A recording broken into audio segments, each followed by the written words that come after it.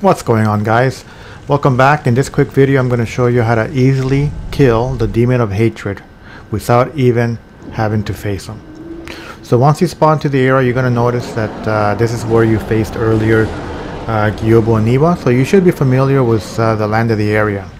Now what's important here is to make your way towards a specific area which you're going to see me demonstrate. So you're going to run to this specific area right over here on the left, and once you get there, you're going to wait for him to approach you. Once he approaches you, you want to get out of there as quickly as possible, and then you're just going to go in the same route that you're seeing me. Now he's going to get stuck in that tree there, and that's where part of the cheese becomes, because that's going to give you now the time to actually climb on top of this area right here, which you're going to see me do.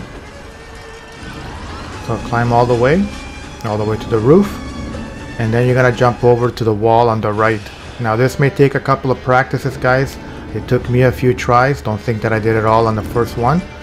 So just practice and eventually you'll get it. Now once you are able to get on the rooftop here,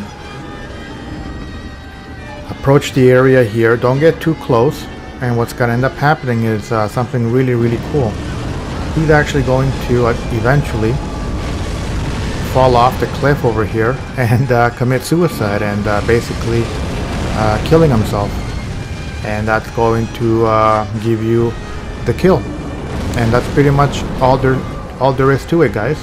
Hope you enjoyed the video, and yeah, this is a scary boss, and this is one quick way to avoid them and to get the trophy. So thanks for watching, and I'll catch you guys on the next one. Peace out.